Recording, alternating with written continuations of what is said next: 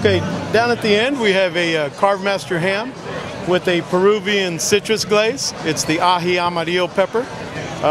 Everybody knows Peruvian's coming. Then here we have the churrasco pork flat iron with chimichurri. It's been one of the favorites today. They love the chimichurri on the pork. It just goes hand in hand. And then over here we have the pork ribeye with a southern collard green and southern barbecue sauce. It's fantastic. And then we have our pork cheek barbacoa. And we have all the toppings, and you can just make it as hot or as mild as you want.